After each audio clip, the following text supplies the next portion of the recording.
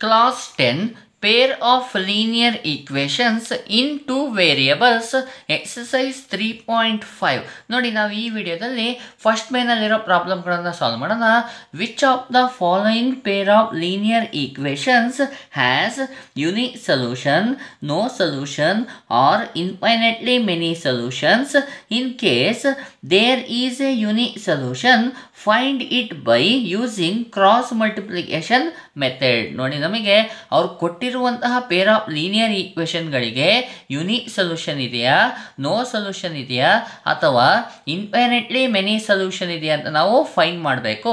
In case ಆ pair of linear ಈಕ್ವೇಷನ್ಗೆ unique solution ಇತ್ತು ಅಂತ ಹೇಳಿದರೆ ನಾವು ಕ್ರಾಸ್ ಮಲ್ಟಿಪ್ಲಿಕೇಶನ್ ಮೆಥಡನ್ನು ಯೂಸ್ ಮಾಡಿಕೊಂಡು ಈ ಪೇರ್ ಆಫ್ ಲೀನಿಯರ್ ಈಕ್ವೇಷನ್ಗೆ ಏನು ಮಾಡಬೇಕು, ಸೊಲ್ಯೂಷನನ್ನು ಫೈಂಡ್ ಮಾಡಬೇಕು. ಓಕೆ, ಹಾಗಾದರೆ ಸೊಲ್ಯೂಷನನ್ನು ಮಾಡೋಣ. ಸೊಲ್ಯೂಷನ್ ನೋಡಿ, ಅವರು ಕೊಟ್ಟಿರುವಂಥ ಪೇರ್ ಆಫ್ ಲೀನಿಯರ್ ಈಕ್ವೇಷನಲ್ಲಿ ಫಸ್ಟ್ ಈಕ್ವೇಷನ್ನ ನಾನು ಬರ್ಕೊಳ್ತಾ ಇದ್ದೀನಿ. X minus 3y minus 3 = 0. ನೋಡಿ ಈ ಈಕ್ವೇಷನ್ನ ನೋಡಿದ ತಕ್ಷಣ ನನಗೆ ಇದು a1x plus b1y plus c1 = 0 formal ಇದೆ ಅಂತ ಗೊತ್ತಾಗುತ್ತೆ. ಓಕೆ, ಈ ಎರಡು ಈಕ್ವೇಷನ್ಗಳನ್ನು ನಾವು ಕಂಪೇರ್ ಮಾಡಿಕೊಂಡು a1 b1 c1 ವ್ಯಾಲ್ಯೂಗಳನ್ನು ಬರಿತಾ ಹೋಗ್ಬಿಡೋಣ. ಓಕೆ ನೋಡಿ, ಇಲ್ಲೂ ವೇರಿಯಬಲ್ ಎಕ್ಸ್ ಇದೆ, ಇಲ್ಲೂ ವೇರಿಯಬಲ್ ಎಕ್ಸ್ ಇದೆ. ಓಕೆ, a1 ಪ್ಲೇಸಲ್ಲಿ ಮೇಲೆ ಏನಿದೆ ಅಂತ ನೋಡಿದರೆ ವೇರಿಯಬಲ್ ಎಕ್ಸ್ ಪಕ್ಕದಲ್ಲಿ ಏನೂ ಇಲ್ಲ, ಅಂದರೆ ನಂಬರ್ ಏನಿರುತ್ತೆ, ಕೋಎಫಿಷಿಯಂಟು 1 ಇರುತ್ತೆ. ಹಾಗಾದರೆ a1 ವ್ಯಾಲ್ಯೂ ಏನಾಗುತ್ತೆ, ಪ್ಲಸ್ 1 ಆಗುತ್ತೆ. ಓಕೆ, b1 ಪ್ಲೇಸಲ್ಲಿ ಏನಿದೆ ಅಂತ ನೋಡಿದರೆ ನೋಡಿ, b1 ಪ್ಲೇಸಲ್ಲಿ 3 ಇದೆ, ವಿತ್ ಸೈನ್ ಬರಿಬೇಕು, -3 ಇದೆ. ಹಾಗಾಗಿ b1 ವ್ಯಾಲ್ಯೂ ಏನಾಯಿತು, -3 ಆಯಿತು. ಓಕೆ, c1 ಪ್ಲೇಸಲ್ಲಿ ಏನಿದೆ ಅಂದರೆ -3 ಇದೆ. ಓಕೆ, ಈಗ ಏನು ಮಾಡೋಣ, second ಈಕ್ವೇಷನ್ನ ಬರ್ಕೊಳ್ಳೋಣ. Second equation 3x minus 9y minus 2 = 0 ಇದೆ. ಓಕೆ, ಇದು ಯಾವ ಫಾರ್ಮಲ್ ಇದೆ ಅಂದರೆ ಇದು a2x plus b2y plus c2 = 0 formal ಇದೆ. ಓಕೆ, ಇದೆರಡು ಈಕ್ವೇಷನ್ಗಳನ್ನು ಕಂಪೇರ್ ಮಾಡಿ a2 b2 c2 ವ್ಯಾಲ್ಯೂಗಳನ್ನು ಬರಿತಾ ಹೋಗ್ಬಿಡೋಣ. ನೋಡಿ, a2 ಪ್ಲೇಸಲ್ಲಿ ಏನಿದೆ, ಇಲ್ಲಿ ಎಸ್ ಪ್ಲಸ್ 3 ಇದೆ, b2 ಪ್ಲೇಸಲ್ಲಿ ನೋಡಿ -9 ಇದೆ, c2 ಪ್ಲೇಸಲ್ಲಿ -2 ಇದೆ. ಓಕೆ, ಈಗ ನಾವೇನು ಮಾಡಬೇಕು, ಇದು ಯುನಿಕ್ ಸೊಲ್ಯೂಷನ್ ಆಗಿದೆಯಾ, ನೋ ಸೊಲ್ಯೂಷನ್ ಇದೆಯಾ ಅಥವಾ ಇನ್ಫೈನೈಟ್ಲಿ ಮೆನಿ ಸೊಲ್ಯೂಷನ್ ಇದೆಯಾ ಅಂತ ಫೈಂಡ್ ಮಾಡಬೇಕಾಗಿರೋದ್ರಿಂದ ಕೋಎಫಿಷಿಯೆಂಟ್ಗಳ ರೇಷೋಗಳನ್ನು ಫೈಂಡ್ ಮಾಡಬೇಕಾಗತ್ತೆ.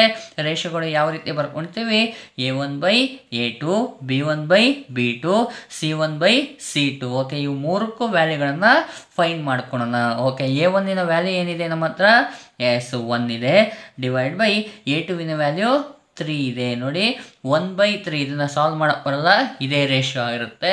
ನೆಕ್ಸ್ಟು b1 ವ್ಯಾಲ್ಯೂ ಏನಿದೆ, -3 ಇದೆ, ಡಿವೈಡ್ ಬೈ b2 ವ್ಯಾಲ್ಯೂ ಏನಿದೆ, -9 ಇದೆ. ಓಕೆ, 3 ಮತ್ತು 9 ಯಾವ್ದಾರ ಟೇಬಲ್ ಡಿವೈಡ್ ಆಗುತ್ತೆ ಅಂದರೆ ಎಸ್ 3 ಟೇಬಲಲ್ಲಿ ಡಿವೈಡ್ ಆಗುತ್ತೆ. 3 1s 3, 3 3s 9, ಏನು ಬರುತ್ತೆ ಆನ್ಸರ್, 1/3 ಬರುತ್ತೆ. ಓಕೆ, ಸೈನ್ ನೋಡಿ, ಮೈನಸ್ ಡಿವೈಡ್ ಬೈ ಮೈನಸ್ ಇದೆ, ಮೈನಸ್ ಡಿವೈಡ್ ಬೈ ಮೈನಸ್ ಅಂದರೆ ಪ್ಲಸ್ ಬರುತ್ತೆ. ಓಕೆ, ಪ್ಲಸ್ 1/3 ಆನ್ಸರ್ ಆಗೋಯ್ತು. ನೆಕ್ಸ್ಟ್ c1 ವ್ಯಾಲ್ಯೂ ಏನಿದೆ ನೋಡಿ, -3 ಇದೆ, c2 ವ್ಯಾಲ್ಯೂ ಏನಿದೆ, -2 ಇದೆ. ನೋಡಿ 3 ಮತ್ತು 2 ಯಾವ ಟೇಬಲ್ಲು ಡಿವೈಡ್ ಆಗಲ್ಲ, 3/2 ಹಾಗೇ ಬರುತ್ತೆ. ನೆಕ್ಸ್ಟ್ ನೋಡಿ, ಮೈನಸ್ ಡಿವೈಡ್ ಬೈ ಮೈನಸ್ ಅಂದರೆ ಪ್ಲಸ್ ಆಗಿರುತ್ತೆ. ಓಕೆ ಅಲ್ವಾ, ಎಸ್ ಈಗ ನೋಡಿ, ಇದಿರೋ ಮೂರು ರೇಷೋಗಳ ಆನ್ಸರ್ ಏನು ಬಂದಿದೆ ಅಂದರೆ 1/3 1/3 3/2 ಬಂದಿದೆ. ಅಂದರೆ ಮೊದಲ ಎರಡು ರೇಷೋಗಳು ಏನಾಗಿದೆ, ಈಕ್ವಲ್ ಆಗಿದೆ, ಮೂರನೇ ರೇಷಿಯೋ ಏನಾಗಿಲ್ಲ, ಈಕ್ವಲ್ ಆಗಿಲ್ಲ. ಹಾಗಾದರೆ ಇದನ್ನು ಯಾವ ರೀತಿಯಾಗಿ ಬರಿಬೋದು ಅಂದರೆ a1/a2 = b1/b2 is not equal to c1/c2. Okay, ಇಲ್ಲಿ ನೋಡಿ, ಮೊದಲ ಎರಡು ರೇಷೋಗಳು ಈಕ್ವಲ್ ಆಗಿದೆ, ಮೂರನೇ ರೇಷೋ ಈಕ್ವಲ್ ಆಗಿಲ್ಲ. ಓಕೆ, ಈ ರೀತಿಯಾದ ಕಂಡೀಷನ್ ಬಂತಪ್ಪ ಅಂತ ಹೇಳಿದರೆ ನಾವೇನು ಹೇಳ್ಬೋದು, the pair of linear equation in to variables have no solution. ಅಂದರೆ ಅವ್ರು ಕೊಟ್ಟಿರುವಂಥ ಪೇರ್ ಆಫ್ ಲೀನಿಯರ್ ಈಕ್ವೇಷನ್ಗೆ ಸೊಲ್ಯೂಷನ್ ಇರೋದಿಲ್ಲ. ಅಂದರೆ ಆ ಎರಡು ಲೈನ್ಗಳು ಏನಾಗಿರುತ್ತೆ, ಪ್ಯಾರಲಲ್ ಲೈನ್ ಆಗಿರುತ್ತೆ. ನಮಗೆ ಕ್ವಶನಲ್ಲಿ ಅವ್ರು ಕೊಟ್ಟಿರುವಂಥ pair of linear ಈಕ್ವೇಷನ್ಗೆ unique solution ಇತ್ತು ಅಂತ ಹೇಳಿದರೆ ಅದನ್ನು ಸಾಲ್ವ್ ಮಾಡಬೇಕು ಅಂತ ಹೇಳಿದರೆ ಇಲ್ಲಿ ಏನಾಗಿದೆ, ನೋ ಸೊಲ್ಯೂಷನ್ ಆಗಿರೋದ್ರಿಂದ ನಾವು ಇದನ್ನು ಸಾಲ್ವ್ ಮಾಡೋಕ್ಕೆ ಬರೋದಿಲ್ಲ. ಈ ರೀತಿಯಾಗಿ ಈ ಪ್ರಾಬ್ಲಮನ್ನು ಸಾಲ್ವ್ ಮಾಡ್ಕೊಳ್ಳಿ. Second problem 2x plus y is equal to 5, 3x plus 2y is equal to 8. ನೋಡಿ ಅವ್ರು ಕೊಟ್ಟಿರುವಂಥ pair of linear ಈಕ್ವೇಷನ್ಗೆ unique solution ಇದೆಯಾ, ನೋ ಸೊಲ್ಯೂಷನ್ ಆಗಿದೆಯಾ, ಅಥವಾ ಇನ್ಫೈನೈಟ್ಲಿ ಮೆನಿ ಸೊಲ್ಯೂಷನ್ ಇದೆಯಾ ಅಂತ ನಾವು ಫಸ್ಟಿಗೆ ಫೈಂಡ್ ಮಾಡಬೇಕಾಗಿದೆ. ಓಕೆ, ಸೊಲ್ಯೂಷನ್ ನೋಡಿ, ಫಸ್ಟ್ ಈಕ್ವೇಷನ್ ನಾನು ಬರ್ಕೊಂಡಿದ್ದೀನಿ. ಫಸ್ಟಿಗೆ ಏನು ಮಾಡೋಣ, ಇದನ್ನು ಸ್ಟ್ಯಾಂಡರ್ಡ್ ಫಾರ್ಮಲ್ಲಿ ಬರೆಯೋಣ. ನೋಡಿ ಈಸ್ ಈಕ್ವಲ್ ಟು 5 ಇದೆಯಲ್ಲ, ಈ ಪ್ಲಸ್ 5ಅನ್ನು ಈ ಸೈಡಿಗೆ ಟ್ರಾನ್ಸ್ಫರ್ ಮಾಡ್ಕೊಳ್ಳೋಣ. ನೋಡಿ 2x ಪ್ಲಸ್ ವೈ, ನೋಡಿ ಪ್ಲಸ್ 5 ಇರೋದು ಈ ಸೈಡ್ ಟ್ರಾನ್ಸ್ಫರ್ ಆದರೆ ಪ್ಲಸ್ ಇರೋದು ಏನಾಗುತ್ತೆ, ಮೈನಸ್ ಆಗುತ್ತೆ. -5 ಈಸ್ ಈಕ್ವಲ್ ಟು 0. ಓಕೆ, ಇದನ್ನು ನೋಡಿದ ತಕ್ಷಣ ಇದು ಯಾವ ಫಾರ್ಮಲ್ ಇದೆ ಅಂದರೆ a1x plus b1y plus c1 is equal to 0. Okay, ಇವೆರಡು ಈಕ್ವೇಷನ್ಗಳನ್ನು ಕಂಪೇರ್ ಮಾಡಿಕೊಂಡು a1 b1 c1 ವ್ಯಾಲ್ಯೂಗಳನ್ನು ಬರಿತಾ ಹೋಗ್ಬಿಡೋಣ. ನೋಡಿ a1 ಪ್ಲಸಲ್ಲಿ ಏನಿದೆ, ಪ್ಲಸ್ 2 ಇದೆ, ಪ್ಲಸ್ 2 ಬರಿತೀನಿ. b1 ಪ್ಲಸಲ್ಲಿ ಏನಿದೆ ಅಂದರೆ ಏನೂ ಇಲ್ಲ, ಕೋಎಫಿಷಿಯೆಂಟು. ಹಾಗಾದರೆ ವೇರಿಯಬಲ್ ಪಕ್ಕದಲ್ಲಿ ಕೋಎಫಿಷಿಯೆಂಟ್ ಏನೂ ಇಲ್ಲ ಅಂದರೆ 1 ಇರುತ್ತೆ. ಓಕೆ, b1ನ ವ್ಯಾಲ್ಯೂ ಏನಾಗುತ್ತೆ, ಪ್ಲಸ್ 1 ಆಗುತ್ತೆ. c1ನ ವ್ಯಾಲ್ಯೂ ಏನಿದೆ ನೋಡಿ, -5 ಇದೆ. Okay, second ಈಕ್ವೇಷನ್ನ ಬರ್ಕೊಳ್ಳೋಣ. ನೋಡಿ ಸೆಕೆಂಡ್ ಈಕ್ವೇಷನ್ನ ಬರ್ಕೊಂಡಿದ್ದೀನಿ. ಇದನ್ನು ಸ್ಟ್ಯಾಂಡರ್ಡ್ ಫಾರ್ಮಲ್ ಬರೆಯೋಣ ಅಲ್ವಾ. ನೋಡಿ ಈಸ್ ಈಕ್ವಲ್ ಟು ಪ್ಲಸ್ 8 ಇದೆಯಲ್ಲ, ಇದನ್ನು ಈ ಸೈಡಿಗೆ ಟ್ರಾನ್ಸ್ಫರ್ ಮಾಡ್ತೀನಿ. ಅವಾಗ ಏನಾಗುತ್ತೆ, 3x ಪ್ಲಸ್ 2y. ನೋಡಿ ಪ್ಲಸ್ ಇರೋದನ್ನ ಈ ಸೈಡ್ ಟ್ರಾನ್ಸ್ಫರ್ ಮಾಡಿದ ತಕ್ಷಣ ಏನಾಗುತ್ತೆ, ಪ್ಲಸ್ ಇರೋದು ಮೈನಸ್ ಆಗುತ್ತೆ. -8 ಈಸ್ ಈಕ್ವಲ್ ಟು 0 ಬಂತು. ಇದು ಯಾವ ಫಾರ್ಮಲ್ ಇದೆ ಅಂತ ಹೇಳಿದರೆ a2x plus b2y plus c2 is equal to 0. Okay, ಇವೆರಡು ಈಕ್ವೇಷನ್ಗಳನ್ನು ಕಂಪೇರ್ ಮಾಡಿ a2 b2 c2 ವ್ಯಾಲ್ಯೂಗಳನ್ನು ಬರಿತಾ ಹೋಗ್ಬಿಡೋಣ. ಓಕೆ, a2 ಪ್ಲಸಲ್ಲಿ ಏನಿದೆ ನೋಡಿ, ಪ್ಲಸ್ 3 ಇದೆ, b2 ಪ್ಲಸಲ್ಲಿ ಪ್ಲಸ್ 2 ಇದೆ, c2 ಪ್ಲಸಲ್ಲಿ ಏನಿದೆ, -8 ಇದೆ. ಓಕೆ, ಈಗ ಏನು ಮಾಡಬೇಕಪ್ಪ ಅಂದರೆ ನಾವು ನೋಡಿ a1/a2 b1/b2 c1/c2 ಈ ಮೂರು ರೇಷೋಗಳನ್ನು ನಾವು ಫೈಂಡ್ ಮಾಡಬೇಕಾಗಿದೆ. ಓಕೆ, a1ನ ವ್ಯಾಲ್ಯೂ ಏನಿದೆ ಇಲ್ಲಿ, ಪ್ಲಸ್ 2 ಇದೆ. Okay, plus 2 divide by a2ವಿನ value 3 ಇದೆ. ಓಕೆ, 2/3 ಬಂತು. ಇದನ್ನು ಸಿಂಪ್ಲಿಫೈ ಮಾಡೋಕ್ಕೆ ಬರಲ್ಲ, ಇದೇ ಸಿಂಪ್ಲೆಸ್ಟ್ ಫಾರ್ಮಲ್ ಇದೆ, ಹಾಗಾಗಿ ಇಲ್ಲಿಗೆ ನಿಲ್ಲಿಸ್ತೀನಿ. ನೆಕ್ಸ್ಟ್ b1ನ ವ್ಯಾಲ್ಯೂ ಎಷ್ಟಿದೆ ನೋಡಿ, 1 ಇದೆ, ಡಿವೈಡ್ ಬೈ b2ವಿನ ವ್ಯಾಲ್ಯೂ 2 ಇದೆ. 1/2 ಆನ್ಸರ್ ಬಂತು. ಇದು ಸಿಂಪ್ಲೆಸ್ಟ್ ಫಾರ್ಮ್ ಆಗಿದೆ, ಮತ್ತೆ ಡಿವೈಡ್ ಮಾಡೋ ಅವಶ್ಯಕತೆ ಇಲ್ಲ. ನೆಕ್ಸ್ಟ್ c1ನ ವ್ಯಾಲ್ಯೂ ಎಷ್ಟಿದೆ ನೋಡಿ, -5 ಇದೆ, ಡಿವೈಡ್ ಬೈ c2ವಿನ ವ್ಯಾಲ್ಯೂ -8 ಇದೆ. 5 ಮತ್ತು 8 ಯಾವ ಟೇಬಲಲ್ಲೂ ಡಿವೈಡ್ ಆಗಲ್ಲ. 5/8 ಹಾಗೇ ಬರ್ಕೊಳ್ತೀನಿ. ನೋಡಿ ಮೈನಸ್ ಡಿವೈಡ್ ಬೈ ಮೈನಸ್ ಇದೆ, ಮೈನಸ್ ಡಿವೈಡ್ ಬೈ ಮೈನಸ್ ಅಂದರೆ ಪ್ಲಸ್ ಆಗುತ್ತೆ. ಓಕೆ, ಆನ್ಸರ್ ಏನಾಗುತ್ತೆ, ಪ್ಲಸ್ 5/8 ಆಗಿದೆ. ಓಕೆ, ಇಲ್ಲಿರೋ ಮೂರು ರೇಷೋಗಳಲ್ಲಿ ಮೊದಲ ಎರಡು ರೇಷೋಗಳನ್ನು ನೋಡೋಣ. ನೋಡಿ ಮೊದಲನೇ ರೇಷೋ 2/3 ಇದೆ, ಎರಡನೇ ರೇಷೋ ಏನಾಗಿದೆ, 1/2 ಇದೆ. ಅಂದರೆ ಮೊದಲ ಎರಡು ರೇಷೋಗಳು ಏನಾಗಿದೆ, ಡಿಫ್ರೆಂಟ್ ಆಗಿದೆ. ಹಾಗಾದರೆ ಇದನ್ನು ಯಾವ ರೀತಿಯಾಗಿ ಬರಿಬೋದು ಅಂತ ಹೇಳಿದರೆ ನೋಡಿ, a1/a2 is not equal to b1/b2 ಆಗಿರುತ್ತೆ. ಓಕೆ, ಈ ರೀತಿಯಾಗಿ ಕಂಡೀಷನ್ ಬಂದಿತ್ತಪ್ಪ ಅಂತ ಹೇಳಿದರೆ the pair of linear equations in two variables have unique solution. ಅಂದರೆ ಈ ರೀತಿಯಾದ ಕಂಡೀಷನ್ ಬಂತು ಅಂದರೆ ಅವ್ರು ಕೊಟ್ಟಿರುವಂಥ ಪೇರ್ ಆಫ್ ಲೀನಿಯರ್ ಈಕ್ವೇಷನ್ ಇದೆಯಲ್ಲ ಅದೇನಾಗಿರುತ್ತೆ, ಯುನಿಕ್ ಸೊಲ್ಯೂಷನ್ ಆಗಿರುತ್ತೆ. ಓಕೆ, ಅವರೇ ಕ್ವಶನಲ್ಲಿ ಹೇಳಿರೋ ಹಾಗೆ ಯುನಿಕ್ ಸೊಲ್ಯೂಷನ್ ಇತ್ತಪ್ಪ ಅಂದರೆ ಆ ಸೊಲ್ಯೂಷನ್ಗಳನ್ನು ನಾವೇನು ಮಾಡಬೇಕಾಗಿದೆ, ಕ್ರಾಸ್ ಮಲ್ಟಿಪ್ಲಿಕೇಶನ್ ಮೆಥಡಲ್ಲಿ ಸಾಲ್ವ್ ಮಾಡಬೇಕಾಗಿದೆ. ಹಾಗಾದರೆ ಸಾಲ್ವ್ ಮಾಡೋಣ ಈಗ. ಎಸ್, ನೋಡಿ ಅವ್ರು ಕೊಟ್ಟಿರುವಂತಹ pair of linear ಈಕ್ವೇಷನ್ಗಳನ್ನು cross multiplication ಮೆಥಡಿಂದ solve ಮಾಡಬೇಕು ಅಂದರೆ ನಾವು ಮೊದಲಿಗೆ a1 b1 c1 a2 b2 c2 ವ್ಯಾಲ್ಯೂಗಳನ್ನು ಬರ್ಕೋಬೇಕಾಗುತ್ತೆ.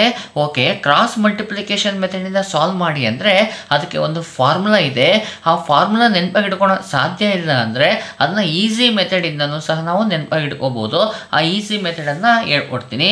ಓಕೆ, ಆ ಫಾರ್ಮುಲಾಗೆ ನಾವು ಈ ಫಾರ್ಮೆಟನ್ನು ನೆನಪಾಗಿ ಇಟ್ಕೋಬೇಕು. ಏನಂದರೆ BCAB ಫಾರ್ಮೆಟ್ ಅಂತ ಹೇಳ್ಬೋದು. ಅಂದರೆ B1 C1 A1 B1, next B2 C2 A2 B2 ಹಾಗೆ ಬರ್ಕೋಬೇಕು.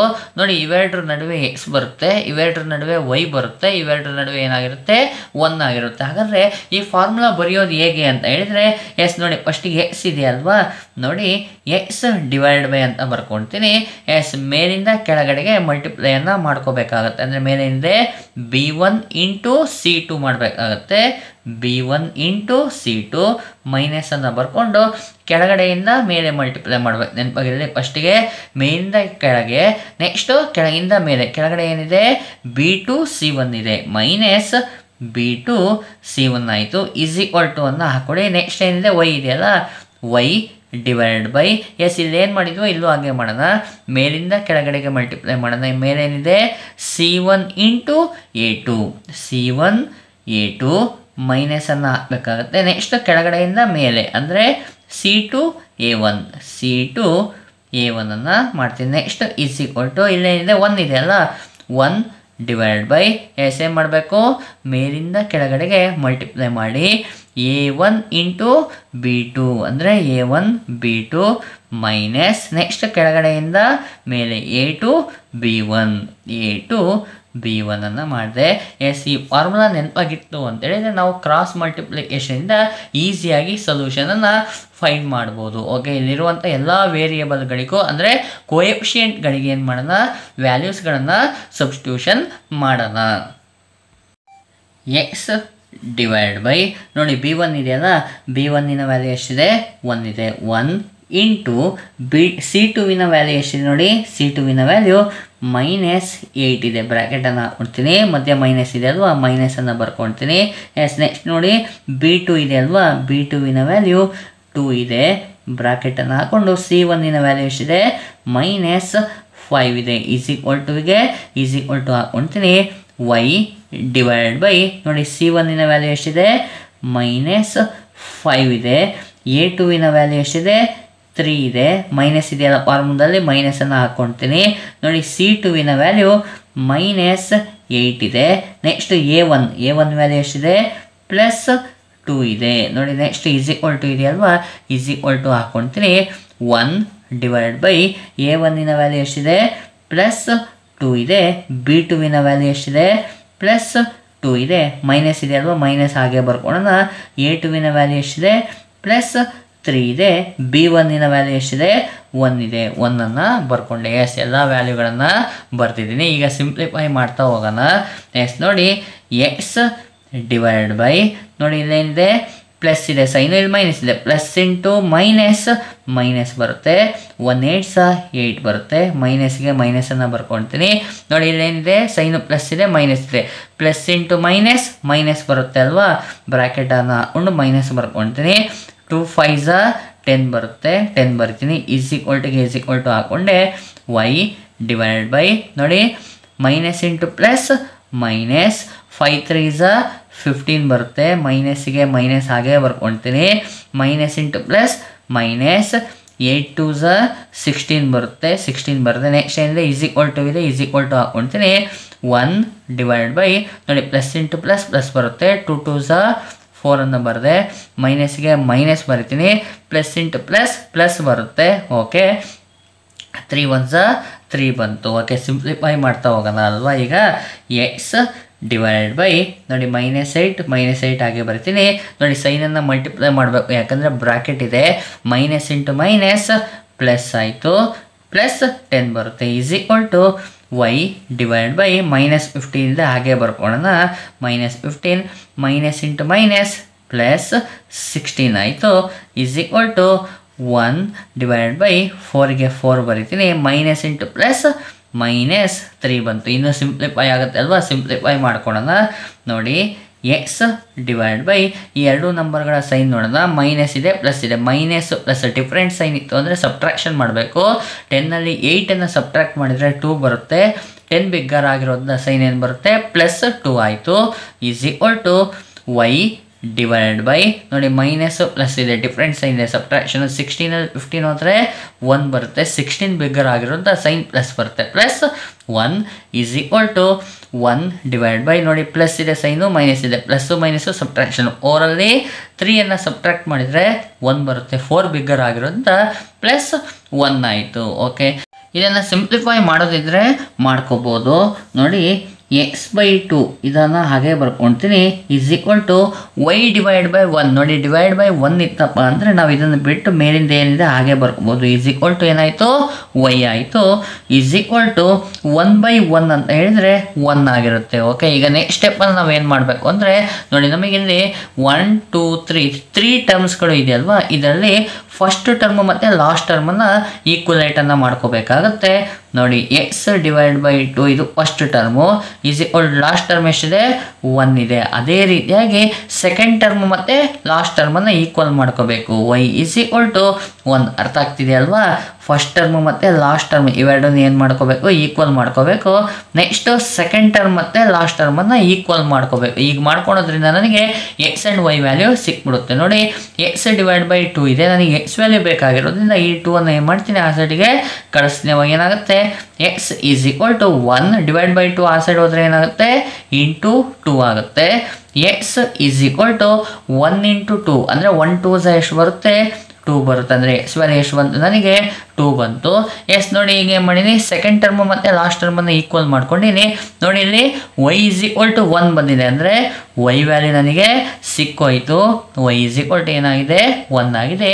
ಎಕ್ಸ್ ಈಸ್ ಈಕ್ವಲ್ ಟು 2 ಆಗಿದೆ. ಈ ರೀತಿಯಾಗಿ ಕ್ರಾಸ್ ಮಲ್ಟಿಪ್ಲಿಕೇಶನ್ ಮೆಥಡಿಂದ ಈ ಪ್ರಾಬ್ಲಮನ್ನು ಸಾಲ್ವ್ ಮಾಡ್ಕೊಳ್ಳಿ.